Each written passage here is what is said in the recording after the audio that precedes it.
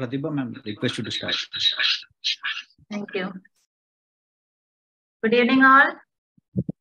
Thank you for joining us today. So, on behalf of Administrative Staff College of India, I would like to invite and welcome all of you to this learning series that we hold on a regular basis. Today, we have a very particular topic, which is on innovations in plastic, innovations for reducing plastics in urban India. So a century before, when we invented this plastic, when the human invented this plastic, we never knew that we will sit together one day and then think about, how much of an environmental pollution this plastic is creating and how should we address that issues. So yet here we are discussing about plastics, the environmental crisis that it has created. So I think at least there are, in two ways, the global community is thinking about reducing the plastic pollution. The first one is about the structural changes and the systems design that we need to think about in order to reduce the plastics, and also the contributions of the brains putting together of the innovators, how the innovators can actually contribute to reducing the plastics. So in that sense, today's webinar particularly deals with the aim of today's webinar is to showcase the innovative technologies and also business models, which will be used for reducing the pollution and then contribute to circularity.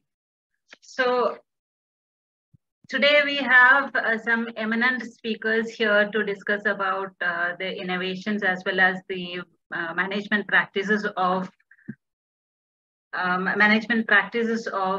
plastic waste in India. So first of all, we have Mr. Kaushik Chandrasekhar, who is an assistant program manager with UNEP, who has somewhere around 13 years of experience working with solid waste management systems and practices. I would like to extend a warm welcome to Mr. Kaushik Chandrasekhar to this webinar. And we are also joined by bright innovators from the industry, Mr. Angit Magan, who is the CEO of Ritas Enviro Solutions Private Limited. You'll hear about the very interesting innovations that have been done by the Ritas Enviro Solutions, which includes this RainMax tanks. And then we are also joined by Mr. Mani Vajpayee from Banyan Nation. Banyan Nation is also an institution, is an organization which helps the global brands to use more of the recycled products. And then we have Mr. Ronak Vyas, who's a manager of new projects and ESG from NEPRA Resource Management. You might have heard about NEPRA and their contributions in India's plastic waste management sector. Particularly, they extend their services to the systems management, particularly the value chain. we have Mr. Manish Kothari, who is the founder of Rhino Machines. And also we have Mr. Ubendra Dwivedi, who leads the growth sector in the TrashCon. All of these innovators have contributed in great ways to addressing the plastic waste management, plastic waste in our country, particularly in the urban regions. So on behalf of ASCI, I would like to invite all of you for today's webinar. And Professor Chari, V. Srinivas-Chari, who is the director of ASCI and who is also CEO of the WASH Innovation Hub, will be moderating this webinar program.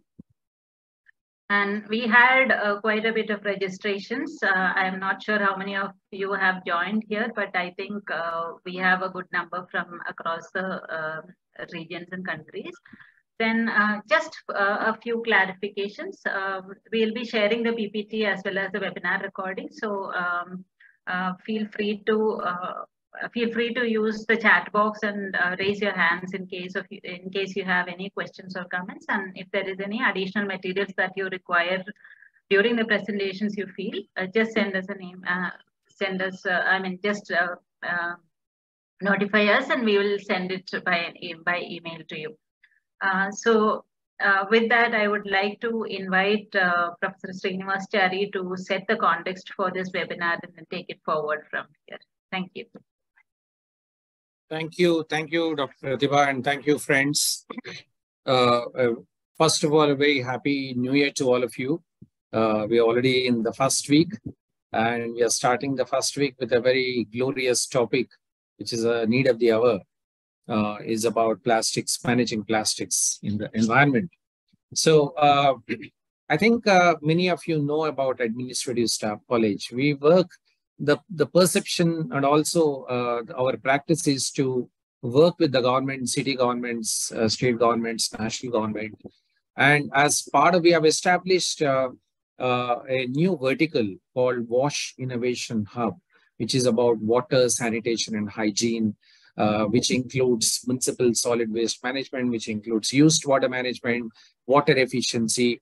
We strongly believe that in India, there are bright minds, young entrepreneurs, innovators, startups who are trying to do a wonderful job in addressing the problems of WASH, water, sanitation, and hygiene, but they do not get adequate opportunity to interface with the city and the state and the national governments. So the WASH Innovation Hub is an ecosystem basically to bring innovators and the city, state governments and national governments together because of our convening power of working with the government. So today on the call, we have bright minds, young entrepreneurs. I'm I think the senior citizen in the group. Otherwise, all the participants and the speakers, including Kaushik, are young Turks. We are bringing a lot of cities to hear you out, to understand what are the interesting practices out there that the cities and the states can embrace and simplify the procurement procedures, simplify roadblocks that exist, and create ease of doing business for these innovators. And that's the motto of WASH Innovation Hub. We also bring financial institutions, we bring development partners into the conversation. But our main interest is to connect the dots, connect relationship between innovators, entrepreneurs, MSME sector, and the city governments. So that's the endeavor of the WASH Innovation Hub. This is part of that endeavor. Now, today we have chosen plastics as a theme. How do we reduce the plastics in the environment, and how do we reduce the marine litter, which is a very critical piece of debate right now globally, right from Honorable Prime Minister making commitments globally to every country is actually speaking about it. Now, two important themes that we thought we will look at it. Number one, plastics is a very small component, though of course it is a killer, but it's a small component of the larger municipal solid waste management ecosystem. So unless and until we fix the municipal solid waste management ecosystem, we cannot really address the problem of plastics. So we need dry resource centers or material recovery centers. We need segregation systems. Otherwise, we cannot do the other aspect of dealing with upcycling and recycling issues. So a couple of presentations are about strengthening the municipal solid waste management systems that would enable better circularity. So it could be better planning, it could be better infrastructure, it could be better service delivery on the municipal solid waste management side. We have NEPRA, we have TrashCon speaking about system improvement, as Dr. Pratibha mentioned. The second component is, again, very important. We have three interesting speakers, I would say initiatives, more than the speakers, who are actually addressing the circularity. So now that we have cleaned up the system, we have plastics coming into in a segregated way. How do you upcycle it? How do you put it back into the system? And how do you introduce a circularity is another three set of speakers. We would have Mr. Mani Vajpayee, a very successful entrepreneur now, raised multiple rounds of funds and doing a fantastic job. We have Ankit working with a number of city governments. He recently won a startup award from under Amrut. Then we have Mr. Manish Kotari also doing a lot of interesting work. So this is order. It's not in the same sequence, but I'm going to call each one of them to speak about their experiences. But broadly speaking, we have two presentations which are trying to sort of improve the system, as Dr. Pratibha said, in the solid waste management system. And then we have three speakers looking at promoting circularity by upcycling the plastics coming out into the system. Of course, there is another interesting angle that we are not really looking at it, which is the next set of presentation, next webinar, is completely about recycling, repackaging, reducing the waste itself, reducing the plastic into the system. That's the next presentation, next webinar that we are targeting. And that's actually the mandate of the LIFE mission. Honorable Prime Minister is speaking about LIFE mission and is going to amplify it as part of the G20. Now, that's going to be the next level of conversation that we would have. But today, our focus is about system improvement, municipal solid waste system improvement, and then circularity through upcycling.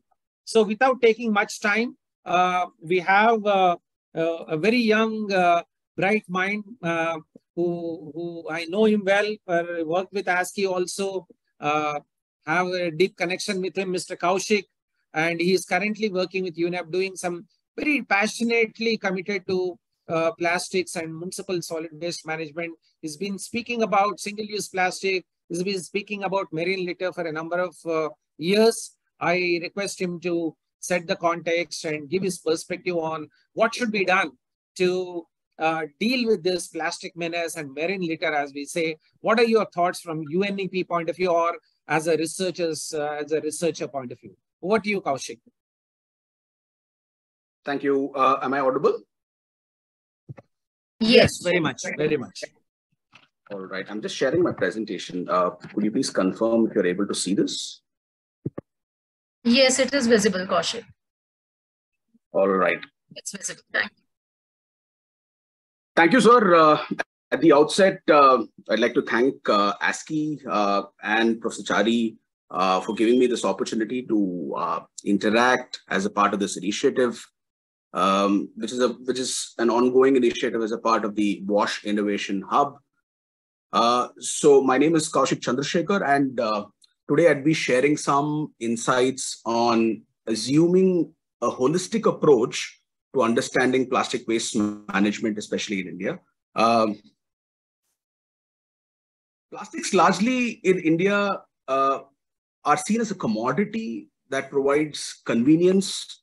It provides a sound packaging solution at an affordable cost.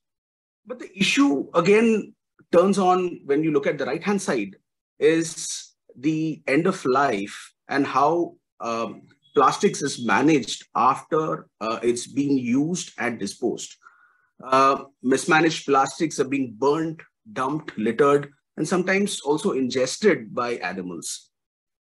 If you look at the consumption, India consumes close to 16.5 million tons of plastics annually. And this is constantly on the rise.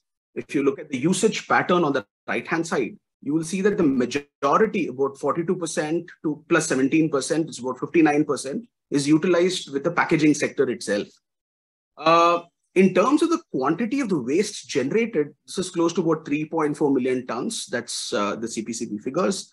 And still we find that about 40% remains uncollected. So there is a lot of scope for the collection infrastructure here to kind of improve. When we look at this compared to the municipal solid waste, we realize that plastic waste assume about 7 to 10%. It varies. The CPCB figures talk about 7% of the total MSW, but it varies to about 10% in the urban areas. But with growing quantities and the mismanagement, there is some amount of leakage that has been observed into water bodies, especially in the coastal cities and cities which have water bodies within them. So you can see the link. This is the link between plastic waste that is generated in the land-based areas and what has been observed in the water bodies. This has been established already in multiple studies that there has been a direct linkage. Close to about 80% of marine plastics have been linked to land-based origin. We find that the impact of this plastics which are getting leaked into the marine environment is very evident, especially when we talk about the damage that is done to the biodiversity. But the larger point that we have here is that it has made its way into the food chain. And we're talking about microplastics being evident into salt that we consume and the seafood that is being consumed by us on a regular basis. Now, considering this adverse impact that the plastic and plastic waste management has had on the environment, UNEA 5.2 resolution was agreed upon very recently, and this was in March 2022. UNEA is the United Nations Environment Assembly. This was largely to negotiate a legally binding instrument with multiple countries on board, and this was to address the complete life cycle of plastic right from the cradle to grave. We're talking about right from production of plastic to finally when it gets disposed. The first meeting of this negotiation was actually held in December 2022, and a range of issues were discussed with multiple stakeholders. Right from informal sector inclusion to the kind of technologies that have to be taken on board were discussed at depth. The second meeting is scheduled in May 2023, and that is the INC2. We're positive that these negotiations would come in and we would have a strong legal binding instrument that will guide plastic waste management in multiple countries. If you look at India, the plastic waste management rules have largely governed this space. We've seen it evolve over time. We've seen multiple updations that have happened. Two major updates that could be shared, which are worth noting, is the EPR guidelines that were notified in 2022 and the SUP ban notification that came out in August 2021. So the SUP ban speaks about the thickness of plastic bags as well, and also talks about those commodities that would be banned after the 1st of July 2022. So largely the ban was on the manufacture, import, stocking, distribution, and use. They have identified 19 categories of products that would be banned and will not be available for utilization in India. This notification also spoke of plastic bags with a minimum thickness level that needs to be adhered to. Now that we've actually crossed December 2022, it's 120 microns that is currently being notified. Prior to that, it was 75 micron between 30th September and December 31st, 2022. So this is the set of 19 banned categories. Some very potent commodities that we generally utilize, like straws, have been banned. Plastic cups, plastic forks that are of single-use category, which are made of polystyrene. Ice cream sticks, balloons, which have been utilized, plastic flags, with the plastic sticks which have been utilized, plastic stirrers. These are a few which are worth mentioning. The second update, like I mentioned, was the extended producer's responsibility, where we've had the government mandate annual targets for obligated entities. When I say obligated entities, they are the PIBOs, or the producers, importers, brand owners, and the plastic waste processors, who are typically recyclers. So 4 categories have been identified: rigid, flexible, single-use, and multi-layered. And the targets are as per the collection, the end of life, reuse, recycling, and the recycled plastic content that will be put back into packaging. To manage all of this, we've had centralized portal that has been created by CPCB, and all the transactions would be with the help of this portal. So what are the options that we have to handle waste in India? At the start, we are talking of demand reduction, where we think of refuse and reduce. We talk of reuse and refurbish, where we talk of repair. Mechanical recycling, largely we talk of, where it includes sorting, shredding, washing, drying, grinding, and finally granulating it. So this is the stream that occupies the lion's share as far as recycling in India is concerned. And like the slide mentions, we have close to 90% which of recycling that happens through mechanical recycling in India. So as far as chemical recycling is concerned, we have largely we talk of pyrolysis, where we break the polymer chain, and basically from plastic waste we are talking of generating oil from it. So this is not very prevalent in India, where we're talking of a little lesser than 1% of plastic waste being handled through chemical feedstock recycling. The other form is of energy recovery, where we're talking of aspects such as incineration, co-processing, where this is used as a fuel feedstock. Plastic waste is used as a fuel feedstock, and also covers where they utilized in making roads, tiles, paver blocks, and this form, as you see on the slide here, is the least preferred. So whenever we talk of recycling, those commodities which cannot be completely recycled, is where we go in for energy recovery. The sector, as big as plastic waste, of course, has challenges, and I'd like to dwell into a few. Source segregation has remained one of the major issues as far as urban centers have been concerned, which has led to a lot of contamination in the waste collected. When we talk of plastic, commingled plastics have to be sorted, they have to be cleaned, and then they have to be recycled. When you have to do all of this without source segregation, it leads to a lot of increased costs.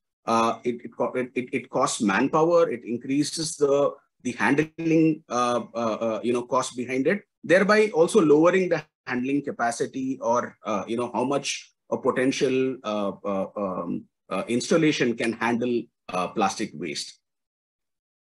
So standardization has also been one of the issues that standardization can actually help increase or boost the recycling capacities. Let me just give you an example. For instance, if we standardize packaging for ketchup bottles, for instance, we talk of a similar color, size, or a resin that could be utilized. This way, what will happen is the collection becomes easier, and the recycling capacities could be boosted, because we're talking of similar kind of resins being taken in after the post-consumer phase. Just talking about this a little further, when we speak of PET itself, the cap, the bottle, and the label around it are actually made of 3 different resins. Typically the cap is of PP. We talk of the label, which is made of PVC, and then the PET bottle itself. So when we have to recycle this commodity as one, they have to be separated into different fractions and then recycled. So otherwise, in case we utilize them as one, then the quality of recyclate gets hampered, and this impacts the limits, and where it can be actually utilized. The recyclate can be utilized finally into an application. Now, this is where we talk of innovation, right? So where we require innovation to come in and see that, yes, there are methods available where we can make this separation possible. There are technological solutions possible where we can automate this process. Currently, many of startups are actually working on these lines to ensure such processes are automated, so that more and more recycling levels can actually be achieved. We're talking about low-value plastics. Low-value plastics play a very, very major role in ensuring that plastic waste gets finally processed.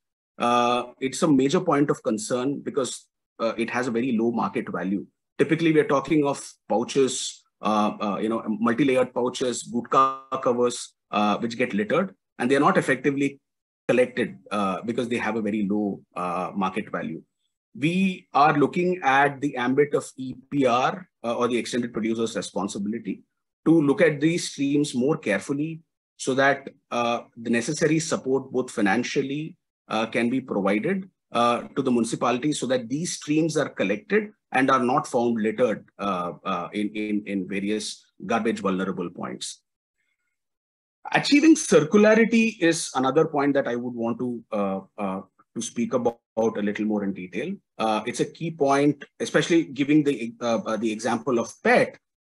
We talk of how PET is recycled and it's converted to apparel.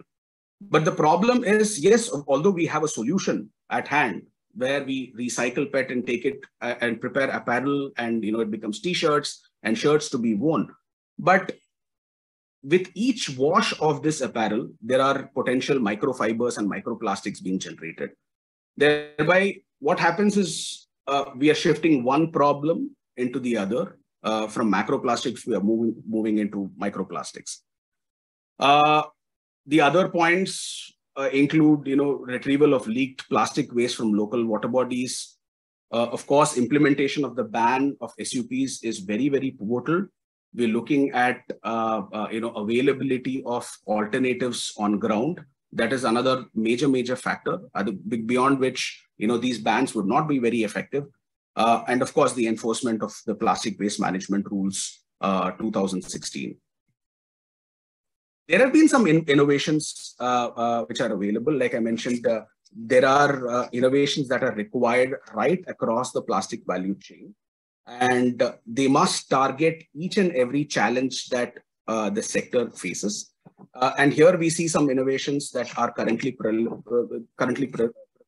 But these are not an exhaustive list, but they've definitely made a change. We're talking about the reverse vending machines, which kind of ease the PET collection process.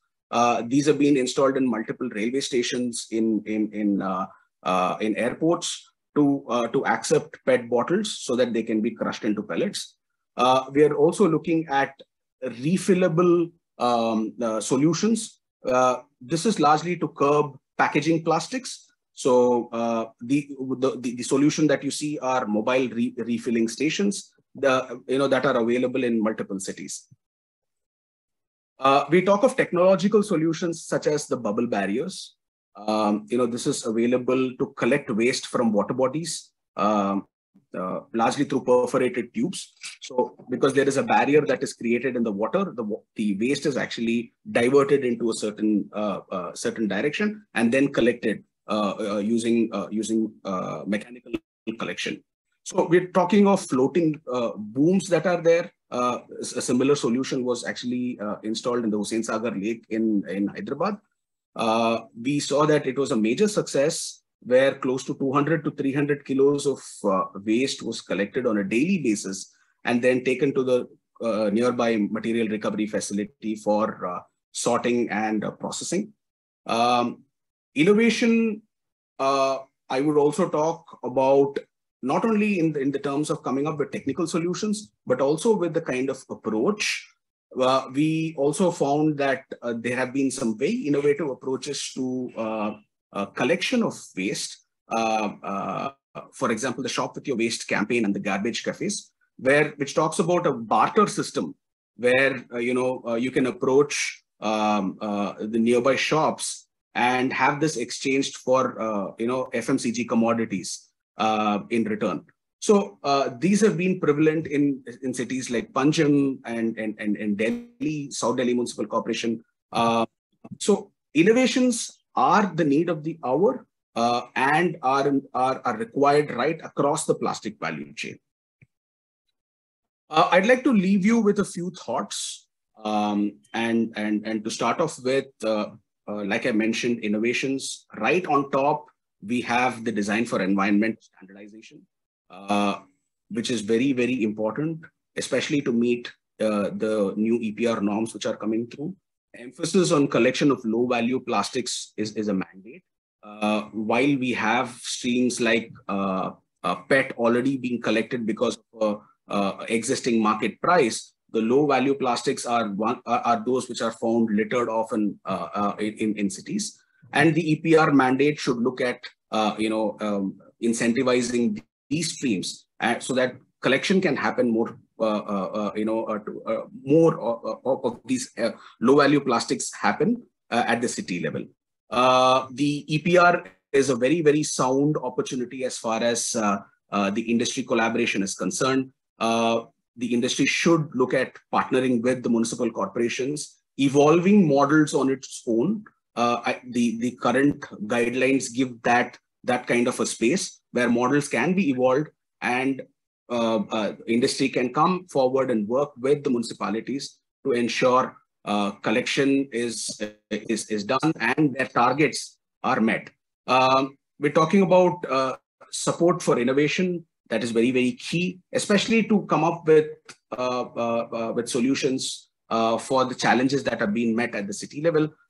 Informal sector is one of the major key pieces, without which the plastic waste management sector would be incomplete. The current EPR does not kind of address this issue. We should look at kind of getting the informal sector into the mainstream so that they are not left unaddressed. We have to look at sound implementation of the ban on the SUPs. And finally, of course, identifying potential alternatives for the SUPs that have been banned and adhering to the segregation norms that have been put up by the municipal solid waste management rules and plastic waste management rules. With this, I'd like to close my presentation, and I'll be happy to take any questions. Thank you. Thank you. Thank you, Kaushik, for giving a complete overview on the legal framework, the recent changes, also the global trends, and some of the challenges hampering the progress of reducing plastics in the environment. Thank you very much for a fantastic presentation. I think the data as well as analysis presented by you will be very, very useful for our cities as well as our participants here. Now, one question before I invite some of our champions who are doing some fantastic work. You mentioned about UN Environment Assembly, which met in Feb, and also subsequently they're going to meet again very recently. Now, you mentioned that there could be potential international legal binding interventions. So what do we mean by this? What do we mean to India? What do you mean to our cities as well as to our entrepreneurs? When you say internationally legally binding interventions, so what are the changes you envisage? So, Chari, just to kind of dwell on international conventions that have already been there, such as the Basel Convention, on the basis of which a lot of our rules have been based. Our hazardous waste management rules have come out of the Basel Convention. So similarly, we're looking at one such convention, which will be legally binding, but the nuts and bolts of it are being negotiated at this level right now. What is going to be covered, what is not. Technically, one thing that we're very sure of is the complete plastic value chain is being covered, right from production to the disposal of the plastic. We are looking at different technologies that would be, coming into play. We're talking about different stakeholders who would have to be represented at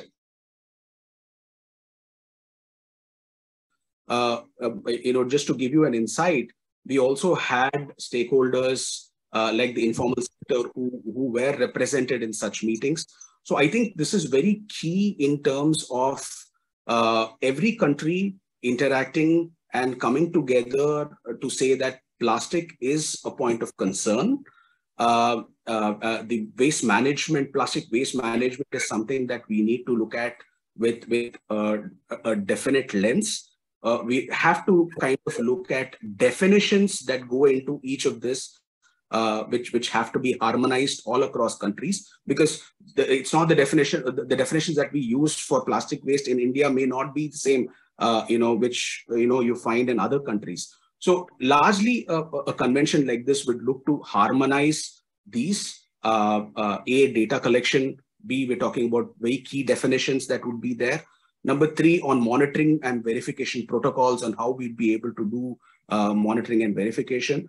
And number 4, marine plastics as such is a global issue. This is not something that would be defined by a single country, because there are waters being shared by different countries. So this is a solution that would have to be arrived with the consensus of multiple countries. So this is what we're trying to do, in terms of these negotiations. We're positive that over these meetings that are being held, 2 to 3 years, we would have a strong binding instrument that will kind of guide the plastic waste management in different countries. Thank you. So, Kaushik, there are quite a few questions in the chat box. We'll take these questions later in the conversation, but if you could kindly spend a bit of time to respond to Kamal of those technical as well as larger questions, particularly on the MLPs. I think a few technical questions are there. If you could kindly address some of them, I'll greatly appreciate. Thank you very much. Now, we invite some of our champions who are closely associated with WASH Innovation, but also doing some fabulous work in reducing the plastics in the environment. We begin with Mr. Ankit Magan, who is a director of Rita's Enviro Solutions, and I request him to start his presentation. Mr. Ankit, if you could keep your presentation to 7-8 minutes and then give some times for a bit of time for conversation. Over to you, Mr. Ankit. Thank you, sir. Thank you so much. And thank you, ASCII, for giving us this platform. I'll just start sharing my screen. Is my screen visible? Yeah, now it's visible. You can probably expand it or make it full screen. Yeah, that's great. Go ahead.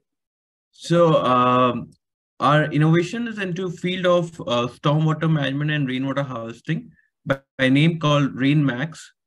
We started year 2017, where we were stuck in one of the heaviest traffic because of rain in Gurgaon, and we had nothing to do. There we thought that, can we solve this flooding problem? What is the major problem? Then we realized that during drought, this water, we don't have any water, and during rainy season, this water is getting flooded. So at that moment, we realized that we can do something called rainwater harvesting, where we can recharge this extra water using various processes. After doing a lot of research, we came to know that rainwater harvesting can be recharged, can be soak pit, can be store and reuse. So what is the issue? Why there is flood problem?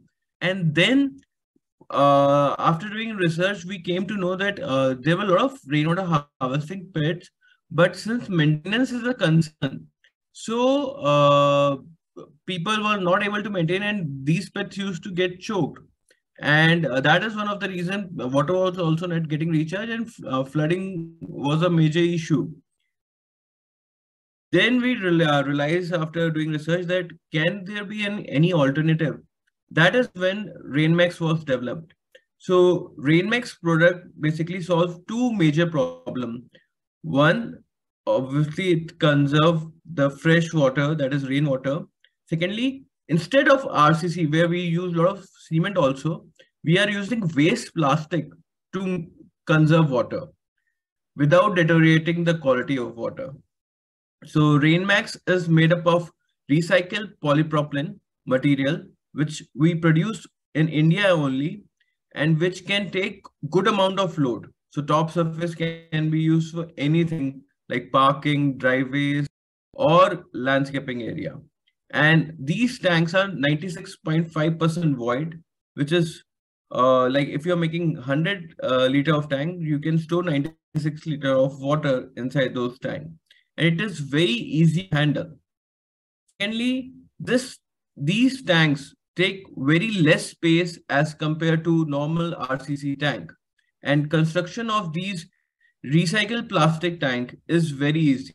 We have installed 4,14,000 liter storage tank in 48 hours, whereas RCC tank usually takes somewhere around 1.5 months. So there are a lot of advantages of these recycled plastic tank, which includes the installation time and cost is very less. Since it's plastic, the life cycle is very huge, and we give warranty for 30 years. Maintenance and cost is negligible as compared to conventional tank, and these tank can be very much. We can relocate these tank. We can increase the size anytime. I'll like to show one small video before we take it forward. Just a second.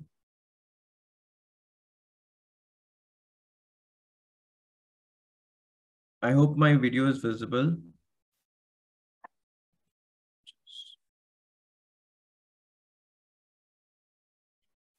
So what we do initially for making these tanks, we first excavate.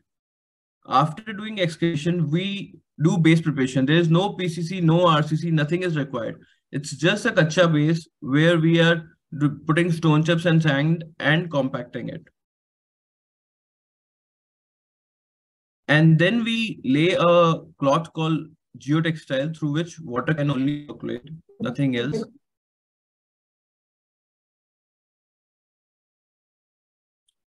So these are the recycled polypropylene tanks where it is a combination of large and small plates, and assembling these plates are super easy.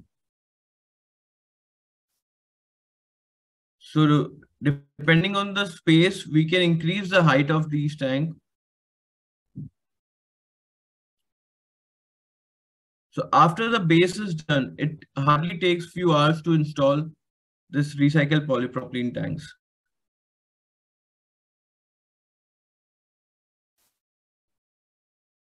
So in case of individual house, it will take hardly 2 to 3 hours to install your rainwater harvesting tank because there is no slab, no cement, nothing is involved. The tank is ready. We just need it.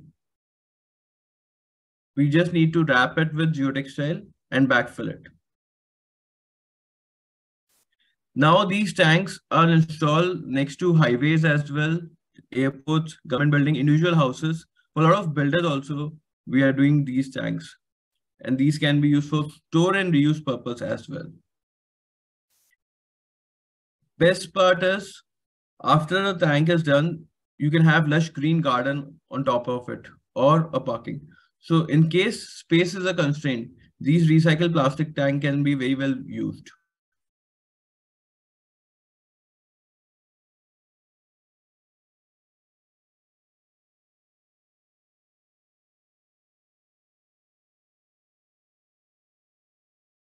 So as I was telling you, these are very easy to maintain. Time and cost is negligible as compared to normal RCC tank. So these tanks can be used for industries, government building, builders, highways, flyovers, parks, airports, and many other places. So imagine the kind of construction that is going on. In every building or every highways, we require rainwater harvesting. So we can use these recycled plastic tanks, and we can install that in few hours. So these tanks, these are a picture of some of the installation where we have installed in highways, government hospitals, and in few of the societies.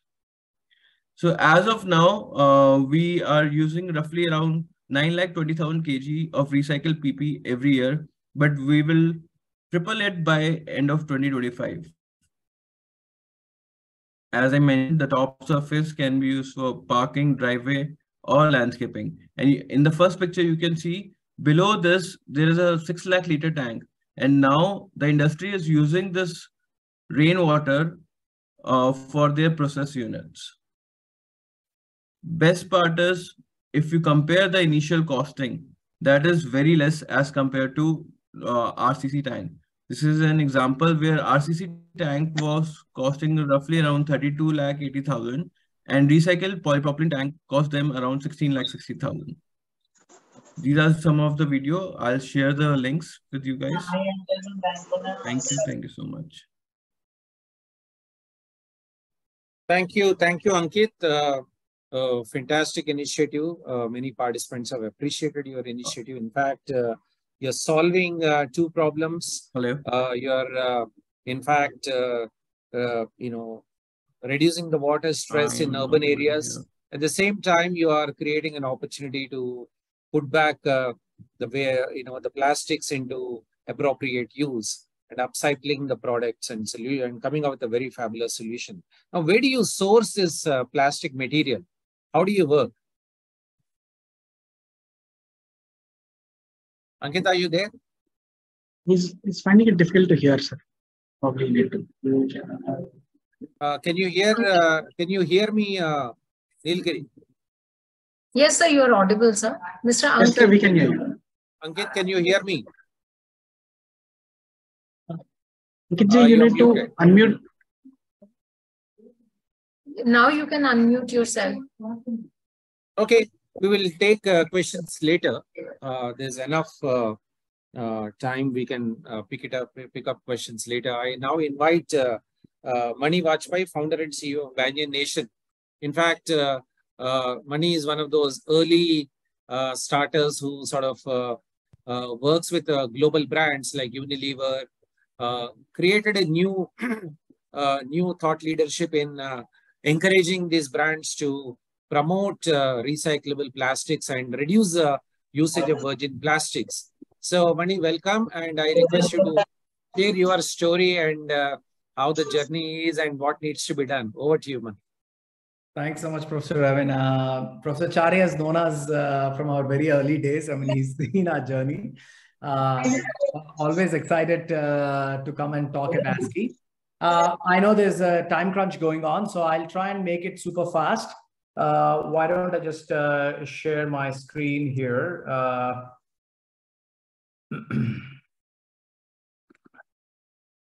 I hope nothing bad is showing up. Let me Good. see. Yeah, this is fine. Yeah, there you go.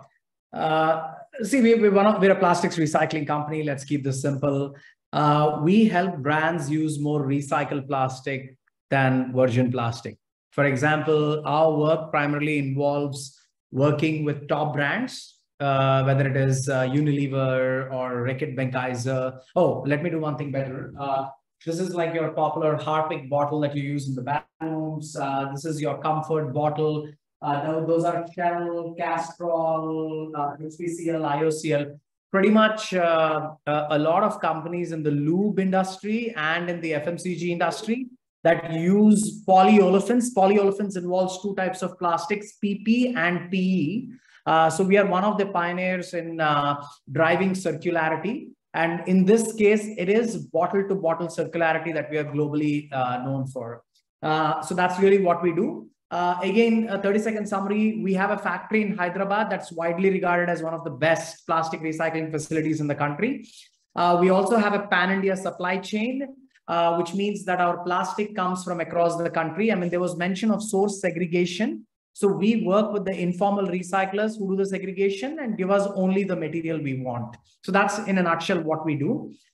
We all know that the use of recycled plastic is an idea whose time has come, right? Because of the EPR regulations and the global mandates, all companies are in fact required to use recycled plastic. So we as a company help these companies achieve that. Once again, India's supply chain is driven by the informal recyclers. So me, Raj, Rashi, Venkat, the team here at Banyan Nation, our vision is rather than minimize the interaction with the informal recyclers, we integrate the informal recyclers into our supply chain rather than displace them. Just give me 1 second. Just give me 1 second.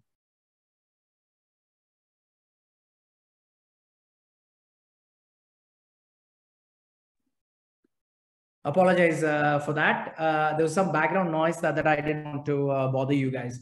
So rather than displace the informal recyclers, what Banyan Nation does is we integrate the informal recyclers. If you think about the value chain in the country, I think you all know this. I'm just setting the context for you. There are millions of informal recyclers spread across every street corner, across every city in India. It's not like you'll find something different in Delhi and something different in Hyderabad. We look at the supply chain as 4 layers. One is the itinerant collectors. The word itinerant means people who are moving. They can't collect more than 10 to 20 kgs per day. The second fragment is the street corner stationary recyclers, like the kabadiwalas or the bhandiwalas that you see at every street corner in India. They have a very small space. They collect paper, metal, plastic, e-waste. Then you have the larger aggregators and segregators, which we call the layer 3, and then finally the recyclers. So we find the sweet spot between the layer 2 and layer 3, and we work in bringing the materials into our company. So rather than go door to door, we directly work with the informal recyclers.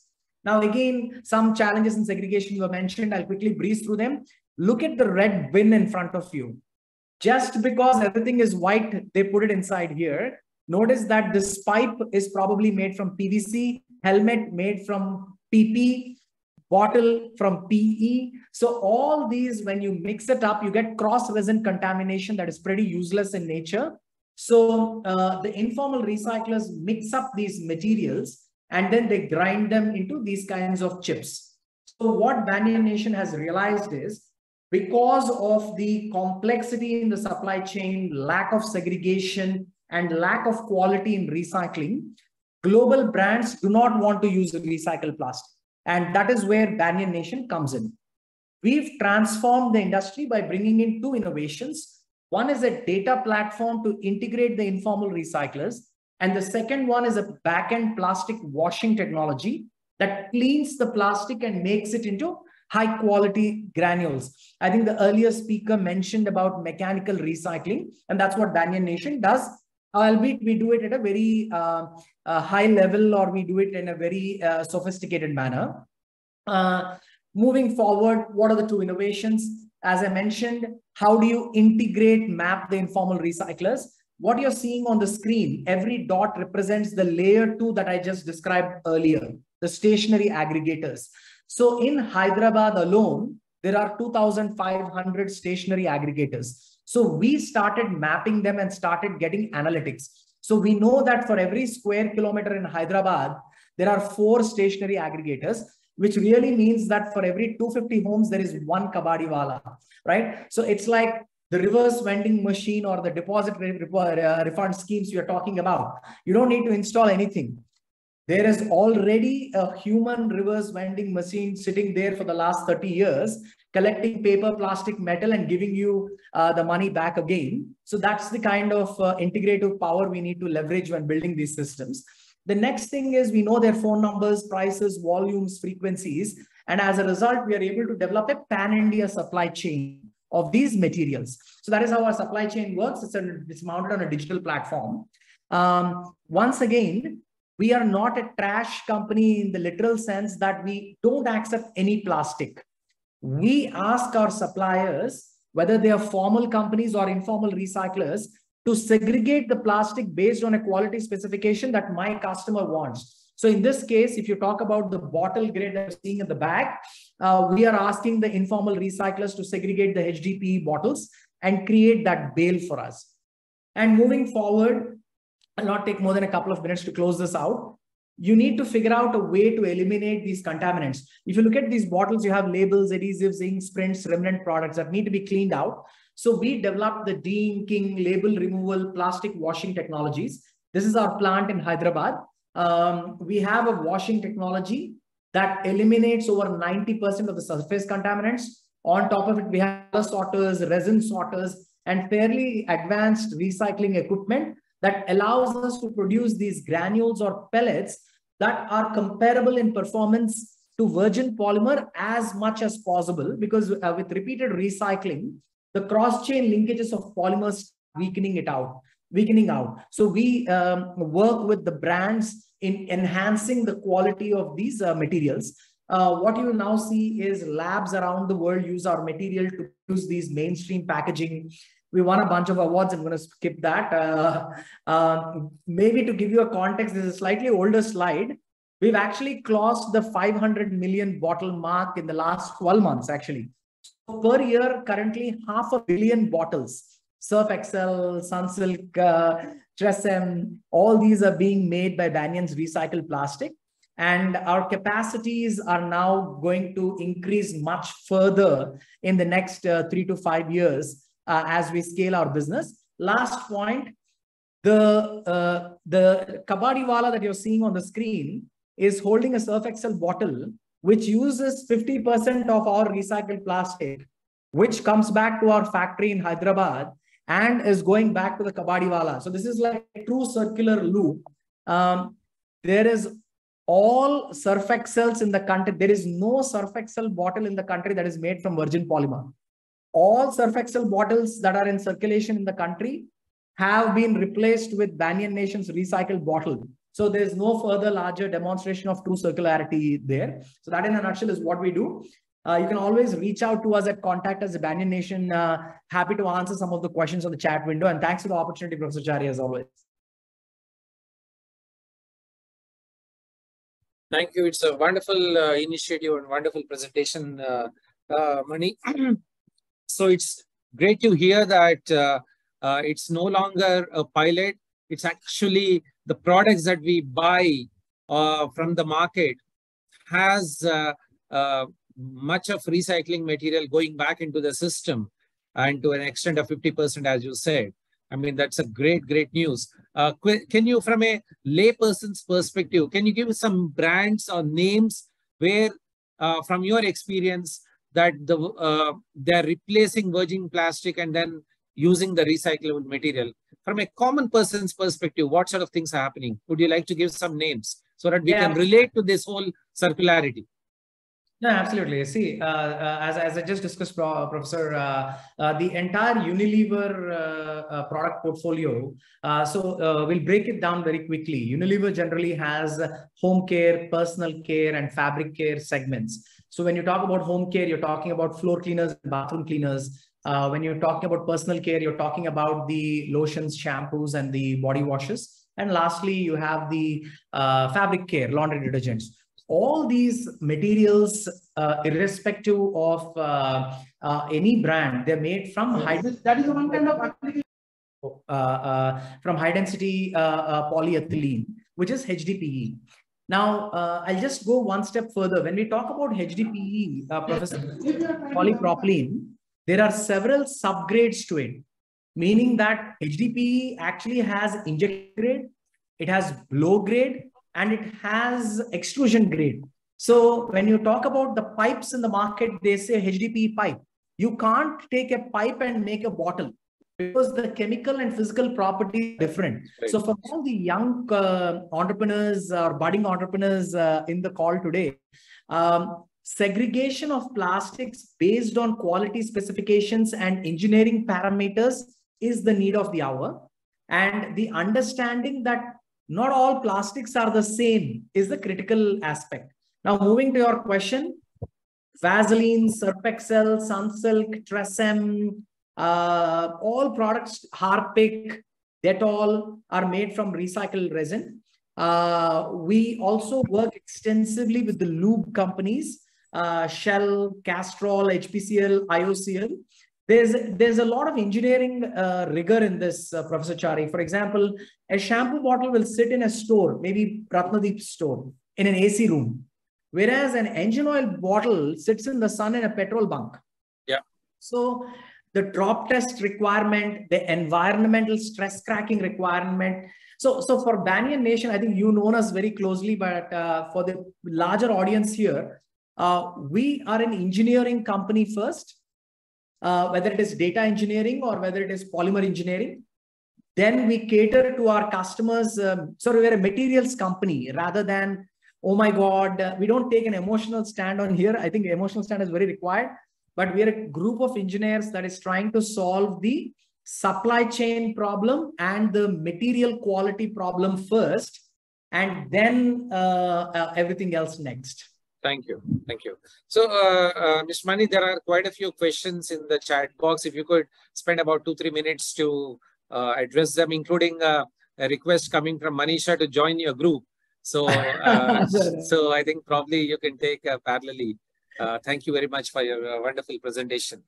Honestly, you need to be careful. I'm known to sell more than I can deliver. So maybe I'm not. All right. Thanks, Professor. Thank you. So I now invite Mr. Ronak from NEPRA Resource Management Private Limited. As I said, NEPRA is again a thought leader in material recovery, and this right kind of segregation and recovery is super important for creating material for, probably for Ankit and for Mani, because somebody has to aggregate it, somebody has to segregate it so that circularity can be achieved. So I now leave it to Mr. Ronak to share their experiences. What sort of projects are they doing? Particularly in Ahmedabad, you have a fabulous PPP project. If you could share some of thoughts, what you do and how you contribute to minimizing plastics in the environment. Over to you. Thank you so much, Professor Chari, and thank you for inviting me at this platform. It's my pleasure to be here, and I'll share my screen and then I'll start with my presentation.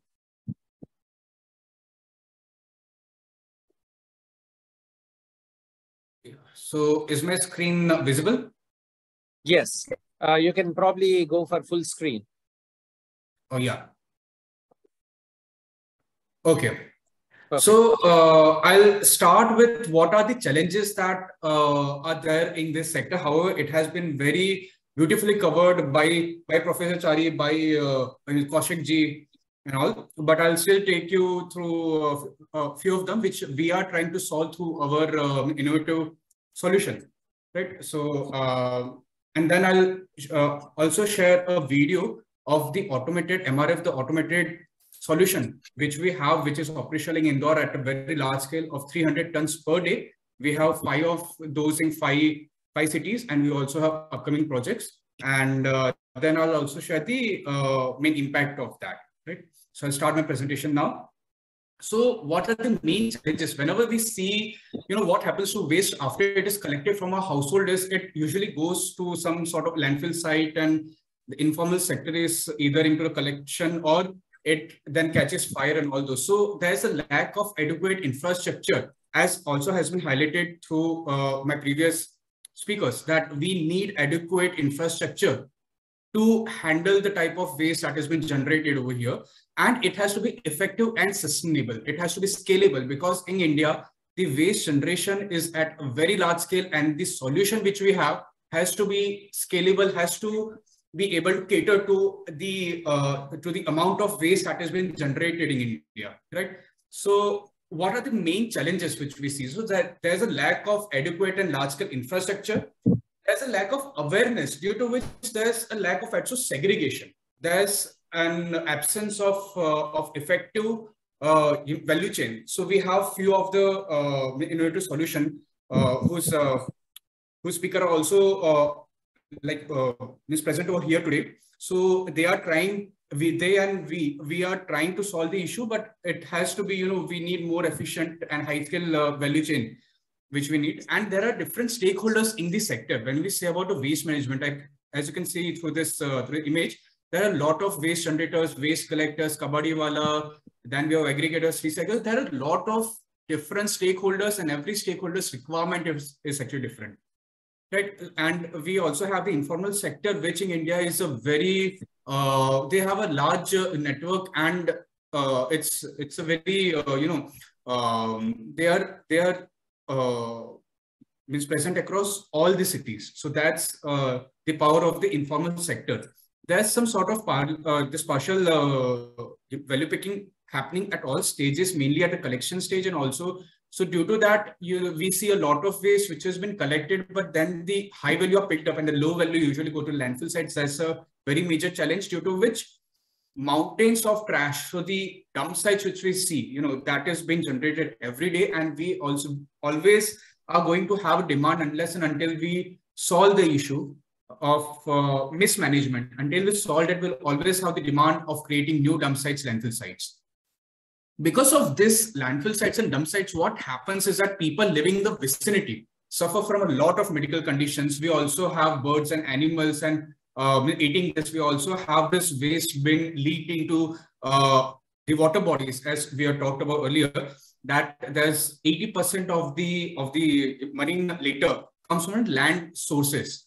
And we also unsolicited fire. We have GHG emissions from the landfill sites, which is a major contribution to the global warming and to the climate change. And we have leachate generation, due to which the land, the water, and the underground water bodies are getting polluted. So these are the major challenges which are health, safety, and environment challenges due to mismanagement of waste. So how do we manage it? So let me give you a brief about us. So we are operating since last 11 plus years. We have the experience of 11 plus years. And we are operating in five cities with a combined capacity of 600 plus tons. We are one of the largest dry waste management company. And in the last, as you can see, from the financial year 18-19 to 21-22, we have diverted 155,000 tons of waste from landfill towards recycling. So that's the impact we are trying to create. And we help the ULBs achieve zero waste to landfill. So when we say zero waste to landfill, it is that the dry waste, which either we collect or comes to our facility, is sorted, segregated, so that it does not have to go to the landfill site. It can either go for recycling, or if in case it cannot be recycled, it goes for some alternate end disposal method, but it should not go to landfill sites. So that's our main motto, and we are helping ULBs to achieve this. Then since we have an experience of 11 plus years, we have the experience of handling multiple stakeholders with different interests across the entire waste ecosystem, right? We are also operating Indore, which is the largest MRF we have. So MRF is a material recovery facility where the dry waste comes and it is segregated into various categories. I have more on that in my next slide. And we integrate the informal sector. We have integrated about 1,800 waste pickers with us along our entire supply chain, whether it being collection or at the plant level or at the facility level, where we do the waste segregation part. Right? So we have integrated 1,800 plus waste pickers into this. And also one thing, that in the sector of waste, the composition varies from truck to truck, right? So like you may also observe in your house that the waste which you are generating today not necessarily is the same waste which you had generated yesterday or you will be generating tomorrow, right? So the waste composition changes, and it changes on truck to truck basis. So waste sector, we think, is one of those sectors which faces this as a challenge, but in the end, challenges is what brings in more and more innovation and brings out solution which help us solve them. So MRF. So our solution is MRF integrated with the value addition facility. So when we talk about value addition is actually recycling the waste into various other commodities. So what happens is, so when the waste is generated, right, either we do the collection or we get it from the ULB, it is brought to the MRF facility where it is segregated based on the polymer, based on the size, based on its color, based on the type of waste, or how much it has been contaminated and all those. So we segregate it into so many different categories, which is as per the requirement of the recycler. Because in the end, the one who is going to use this waste to make new products, it has to be compatible with their requirements. So segregation into all these things is a very major role that we play. And all this is already in alignment with the SBM 2.0 operational guidelines, with the solid waste management, with the plastic waste management rules, and all those. So after the segregation, we have the main two categories. One is the recyclables. So when we talk about the recyclables, we always aim to achieve true recycling. True recycling is be able to use that same waste into making a product which was similar to its original application, which Mr. Mani also said in his presentation, it is bottle-to-bottle recycling. That from the waste which has been generated, we are trying to make similar type of product without sacrificing the quality or the integrating the process, right? That is one of the main things that we are focusing on, and that is the and that is an innovation that helps us bring down the plastic waste generation in a mismanagement point of view, right? So when this waste is again segregated and it is then sent to its recyclers, where it is then converted into new products which we use every day. And then we have the non-recyclables. So the waste which cannot be recycled, either it is very much contaminated or it has no value chain attached to it in terms of recycling. It is not operationally feasible to do its recycling. So we send it as alternate fuel to the cement companies, to waste to energy units, where it is a very high grade fuel for them. It has a good calorific value and all. So it helps them derive energy out of it, right? So the waste either goes for recycling or it goes as an alternate fuel. Now, time check, please. Yeah. So we have integrated this system over here. So after this segregation part, we have, so I'll just share, my slide is not, yeah. So this is the Indore video, which I'll show you.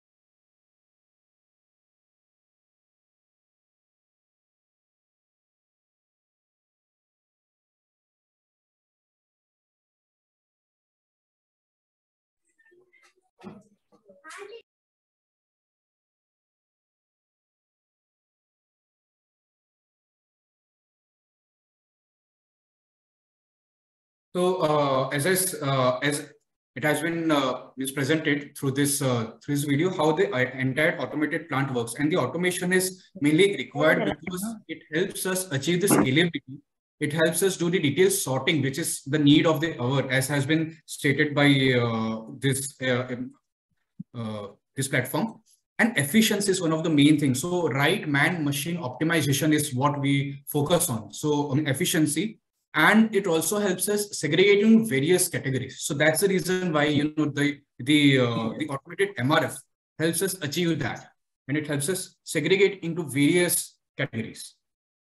And then we are also coming up with the value addition facility. So we have this facility coming up over here in Ahmedabad near Sanand. It will be like we are focusing on high-end application to make high-end application granules from the post-consumer plastic, right? So we currently are going to have a capacity of 14,000 tons per annum for washing and 10,000 tons for the granulation, and we have zero liquid discharge. So we are trying to lower the environmental impact of this facility, and to lower the impact that is done by the plastic waste generation. So we are trying to bring in more high-end application granules from this facility, from the MRFs. So the waste which is coming from that will be recycled over here to close the circular economy loop, right? And this helps us achieve a sustainable practice to achieve zero waste to landfill long-term solution. It's a long-term solution. It's inclusive, including all stakeholders, and it is in compliance with all the applicable rules and regulations, including the solid waste management, all the HR and legal compliances. So we work in compliance with all of these things. So thank you so much. Thank you, Mr. Ronak. I think again, your initiative is nationally and globally appreciated as part of the Swachh Bharat and other initiatives, not only Indore plant, but also Ahmedabad and other plants that you have set up. Thank you very much. So just wanted to know what, you are basically a material recovery facility, and you help aggregate and segregate the waste, and then add value through various, materials which can be converted into products, or you can convert it to fuel by sending it to cement industry and others. So what percentage is in the material recovery facility is the plastics? So out of the total dry waste that we get at our facilities, around 40 to 45% of the recyclable component is actually plastic that we get plant. Thank you. So do you further sell these plastics to downstream companies, startups and others? Do you, once you segregate, before you set up your plant, I think you're also setting up your own value-added company, but right now, are you selling these products? Yeah, so we send it to the authorized recyclers for its recycling, from where they make the granules and then use it for new. Thank you very much. Thank you. So this is fabulous. Another fantastic initiative as part of the sector system improvement. NEPRA is actually providing this service to multiple cities. Now I invite Mr. Manish Kothari, founder Rhino Machines. They convert plastics into various upcycled solutions. So thank you, Mr. Manish, and I request you to start the presentation. Thank you so much, Professor Chari. It's been a pleasure to be always invited and able to share what we are doing in the recycling space. Though coming from a manufacturing sector, from the foundry sector, this has been a completely different vertical which I have been involved in. What I would like to present today is talk about how we could look at choosing a responsible way for a better and greener urban India, which is a theme of how we could take this plastic into a system. So I'll walk you through a story which or something which we have done just to connect the circularity over here.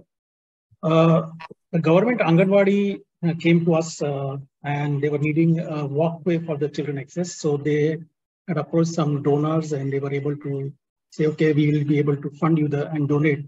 So that would give them a walkway to walk during the rain and the different seasons. And this donor organization chose to use recycled pavers instead of traditional concrete pavers. And then they approached us and said, so here my manufacturing silica plastic blocks, which were made from 100% recycled material, 30% plastic, 70% industrial dust, sand, which was being dumped. And they said, could you supply this to us? I said, okay. We went ahead, and we were able to, instead of concrete pavers, what you see is a colorful space with silica plastic blocks in a government Anganwadi, which has been supported by CSR donor who set this up in a village. And we covered a space of around 350 square feet of walkway, which could help for 50 mothers and children, right? 1,000 kg of natural resources were saved because you are not using cement, water, sand, or any of those resources. It gave 4 days of livelihood to people in the recycling space by covering these 350 square feet. And it also stopped one same amount of waste going into the landfills, because we were using the waste which was being thrown away into making these products.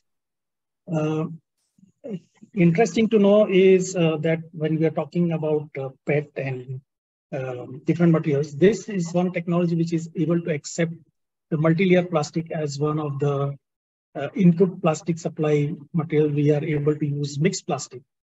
We don't have to segregate plastic from plastic. And this 350 square feet would consume around 2,200 lei as a typically wafer packets from, and prevent them from burning as well, because it's difficult to recycle them.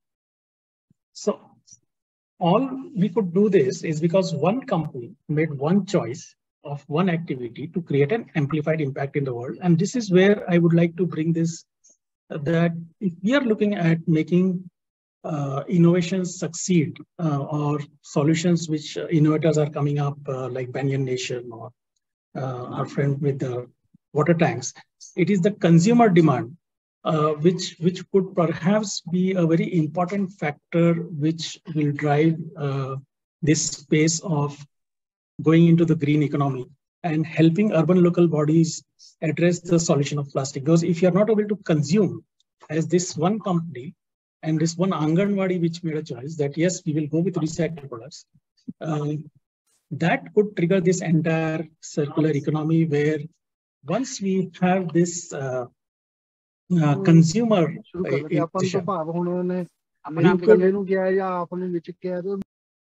we could look at whether it is rural, urban. We are looking at ULBs where we have the plastic supply chain, and also connect to the industry supply chain where we could take these products into the building community and look at building sustainable construction. So recycled products from the silica plastic block technology could go into pathways, into boundary walls, into a lot of exterior use where this can be adapted as one of the products of choice. And that demand is what we would like to bring to the focus. It's a technology which has been developed at Rhino Machines over the past 4 or 5 years. It has been approved, Pollution Control Board authorized.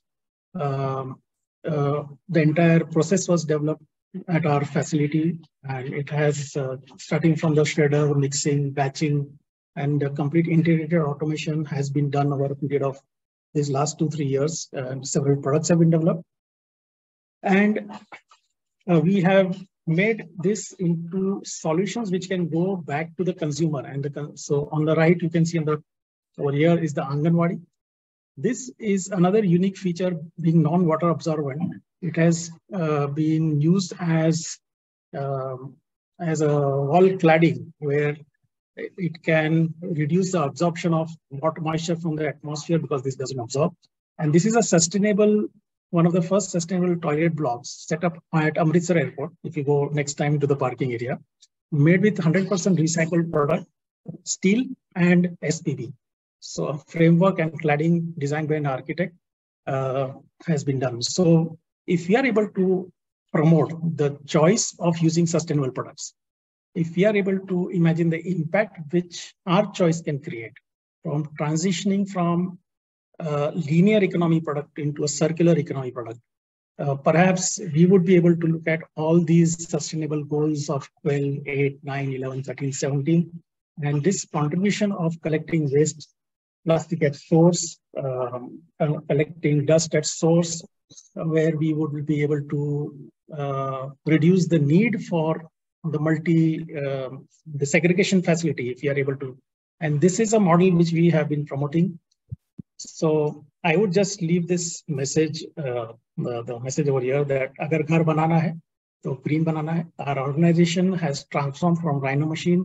We are 4 enterprises, entrepreneurs have come together to form this new company, Green Banana, where we'll be looking at providing sustainable solutions where the consumers could drive the demand and make this something which we are all looking for, making a green urban India.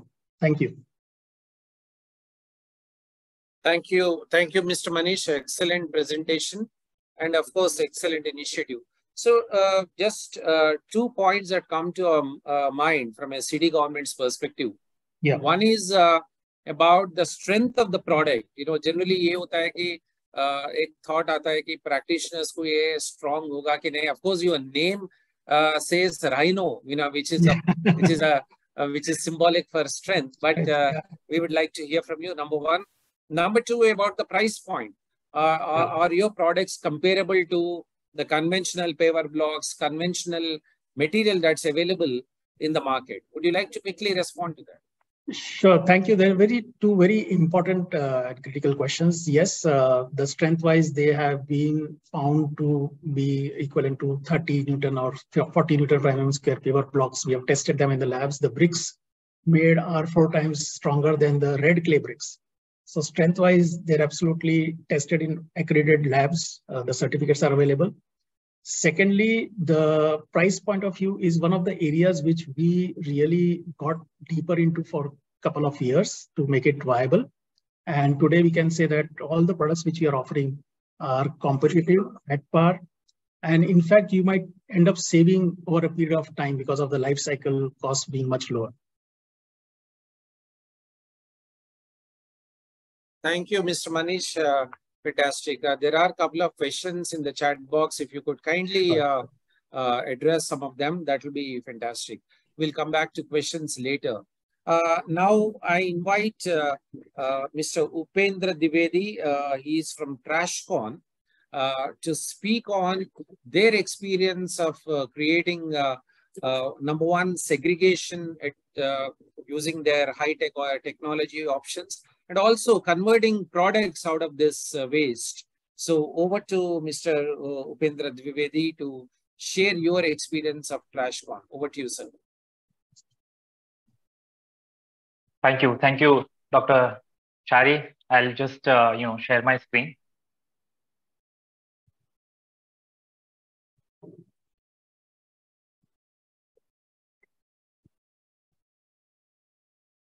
Can you share? Can you see my screen? Yes, we can see completely. Awesome. Hi, good evening, everyone. And I'm Upendra, and I manage strategy and growth at TrashCon. We're based out of Bangalore, and it's absolutely our honor and great privilege to be speaking to you all and get to share our story and what we do. And it's amazing how big a problem it is, and we have countless contributors making their mark, trying to address different parts of the puzzle. And even today, I mean, I am the 5th speaker in terms of, technologies being talked about, and we're, one part of the puzzle. We have, of course, today an aware and very learned audience. And I mean, we all know that despite the plastic ban, despite source segregation and a lot of other initiatives, all of us keep bumping into streets filled with waste that, look like this. What I'm talking about is municipal solid waste, and a lot of it that is, dumped on streets. And you keep seeing it in our, drains and streets and near our houses and in black spots and all kinds of places. What we see to be a major challenge in plastic waste management is that about 75% of the plastics that you and I are generating are multi-layered plastics called MLPs. And, You see every day from our households, we don't really throw a PET bottle or a shampoo bottle, right? Something that may have value. But what we definitely throw every day, are the masala packets, the chips packets, the biscuits and namkeen packets, your chocolate wrappers. So despite all our efforts for segregation and all of the other measures, the output is that there is non-recyclable plastics on our streets, drains, and rivers. They release methane, people burn them sometimes and whatnot. And even the waste pickers rarely pick MLPs, although they would pick something like PET bottles. So this really is the problem that we thought definitely needed an urgent solution. And several existing options as solution have been inadequate because they cannot deal with the soiled plastics which are on the streets, mixed with food sticking on them, and all recyclers, everyone wants predictable, clean plastics. So we wanted to build a recycling technology that can deal with this kind of plastic waste without using water, without using any other resource. That's because we don't want to solve a problem by creating another problem. And India has villages, towns, and remotest of the regions where they cannot afford to use additional resources. So we wanted to build a system which does not use either of these resources, and with the least cost, it can recycle waste. So we went on to build a technology, a recycling technology that recycles the unrecyclable contaminated plastics, mainly the MLPs, the resilient, the hard to recycle MLPs, and it turns them into recycled sheets that we call, bow boards. So these recycled sheets are similar to plywood, from which you can make things like benches, desks, tables, and so on. These boards are waterproof, termite proof, and most importantly, we can keep recycling it nearly endlessly. And all these photos that you see on the slide right now, they are real ones. And from the plastic waste, the MLP waste that you see on streets. But unlike the learned audience here, common people do not easily, accept a material made from waste. So we confirmed by conducting the toxicity test that this material is absolutely safe for indoor usage. And recycling process is also, usually known to have fumes, and it is known to be a very polluting space. So we made our system in such a way that you can possibly have your meal sitting right next to our plant. That's how emission-free we have made it. And I'll tell you, it was a memorable sort of moment for us that we provided benches and desks and tables and chairs to nearly 10,000 government school kids in Karnataka, perhaps from the same waste that was generated by the packaging of the snacks they often have. This was one of our early projects, and we really cherish the impact we created. But apart from that, of course, we have scalable solutions, practical scalable solutions. For example, lakhs of plywoods. Boards are anyway used every year for shuttering in construction industry. Plywood generally gives about 5 to 6 repetitions, while we are able to provide 30 repetitions at lesser cost. So builders readily like this material. And most importantly, we buy back the boards after use at a scrap value. So that's how we're also sort of, preventing trees from being cut. And we also went on to make lumber making machine that uses the same MLP waste. And you can see it too has absolutely market beating properties and can be used to have applications such as industrial pallets, paver blocks, even furniture parts, and so on. So while this was our vision and it could have worked by itself pretty great, we also faced another problem of the raw material. Every other recycler in India knows they face one challenge. You build a great system, but the raw material is not available after a certain quantity. Why? Because it's on the streets. It's mixed with food, diapers, sanitary napkins, rats, blood, and whatnot. Unfortunately, even though I segregate at source, my city segregates at source, India being a country with minimum infrastructure at scale, we still see leakages, we still see broken systems, and the waste finds its way on the streets into the rivers and drains. So when waste is like this, you cannot recover any value, no matter how good your recycling technology is. So how do you recover plastic from this waste was our question. So we went across the world, and even in Europe, for example, they have unsegregated waste, and they recover their plastics. Through several machineries, but their waste is very different. Their waste is only 20% organics, while ours can be up to 70 to 80% wet waste in India. Our plastic waste is dripping with, very well, dal, sambar, and chutney and whatnot. So you can't recycle our waste the same way. Moreover, their system requires significantly high-skilled manpower, and most importantly, it costs millions of dollars in setting up and furthermore in running it. It occupies 2 to 3 acres of land just to do 200-300 tons of waste. So this is not something that you can copy paste in a country like ours, is what we understood. But then we needed solutions that are cost effective, space effective, and most importantly, they should be able to run by unskilled labor. And we have seen who are even often drunk at sites. So that's when we wanted to see what is happening in India for material recovery. What you in India see is trommels often. So trommels, we all know, are nothing but rotary sieves, and they alone cannot help you recover plastics from the kind of waste, the kind of fresh waste that's out there. And that's why these trommels are often seen clogged and parked aside in many of our cities. Even in cities where they're trying to use it with a lot of efforts, you might know hardly 50% waste is actually being recovered, and the remaining half again goes into the landfills.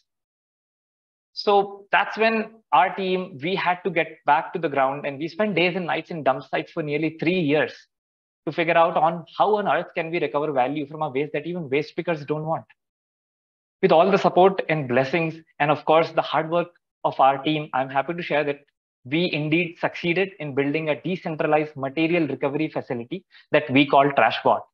It allows hands-free waste processing and segregation with very high level of efficiencies. TrashBot is our patented solution, and it recovers plastics from waste that look like this, from mixed waste. And we have a range of real-time videos that I will avoid playing right now because I know there's paucity of time. But please reach out to us and we're happy to share more. We started with just 2 tons a day, and today we have machines with over 200 tons a day capacity. TrashBot, to put simply, is an intelligent sequence of mechanical unit operations put in a way that requires less space, less electricity, minimal manpower, and yet gives highest levels of efficiency. It also has lowest overall operating cost per ton of waste. So that's where we stand. Our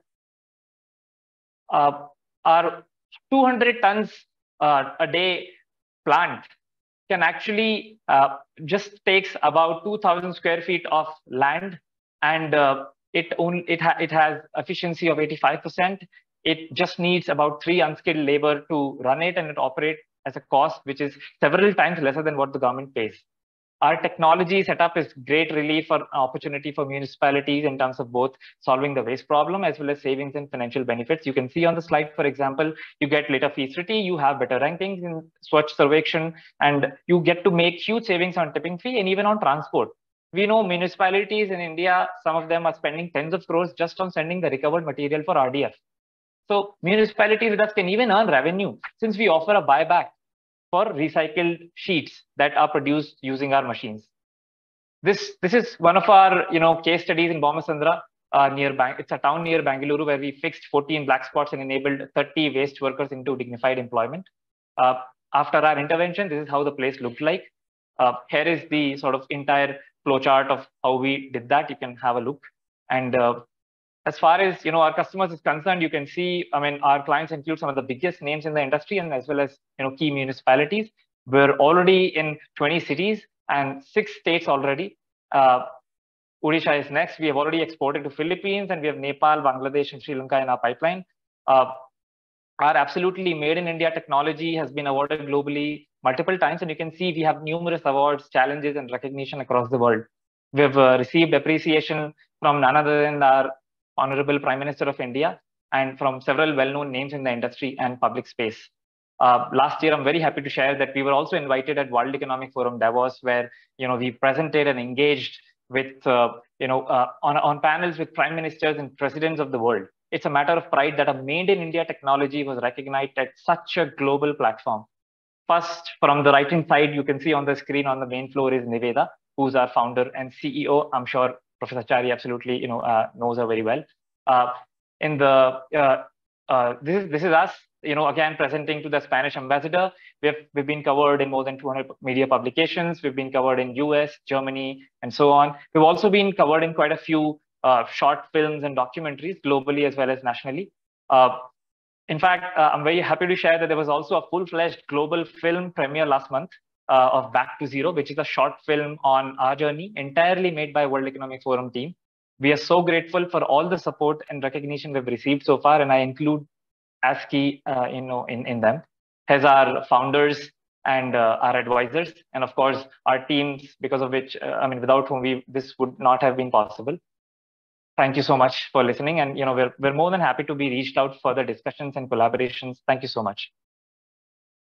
Thank you, Mr. Upendra. I think he brought out a very important solution to the table. Some of you asked about how about the small and medium towns. So this is a decentralized waste segregation system, but also it is also not only just segregating, but also creating what is called WOW boards, converting waste into products which can be used and created an impact. And that's what we have seen some of the benches and tables used in the schools. So I think it's a fabulous case of system improvement, but also using it for circularity, for the principles of circularity are followed, and the material was put back into the system. Thank you, Mr. Upendra. I think we have had 5 fabulous experiences. Each is unique in its own way to reduce the plastic, but also promote circularity in the system.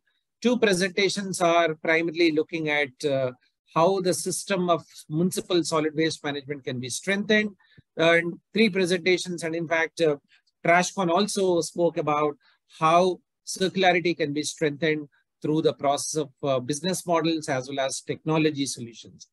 Thank you very much, all of you. We have exceeded the time, but I think these are wonderful presentations. All these presentations will be shared with you along with the contact details of all the innovators that spoke today. I encourage all the cities to connect with them. Feel free to reach out to them. Feel free to reach out to WASH Innovation if you need any facilitation, if you need further information, and we would be very happy to do so. So with these words, I would now hand over to Pratibha if you have any final final words before we close the webinar today. Thank you very much. Over to you, Pratibha. Thank you, Professor Chari, and thank you all the speakers. It was wonderful to listen to all of you, and thank you all the participants for joining today. Do you have any questions to ask these speakers as a some final questions that you want to ask the speakers? Anybody? Okay, so I think I think there are not many questions to be asked. I would like to, on behalf of Administrative Staff College of India, I would like to thank all the speakers and also the participants for today. And that's it. Thank you so much from ASCI. Thank you. Thank you. Thank you, everyone. Thank you. We close the program. Thank you. Thank you.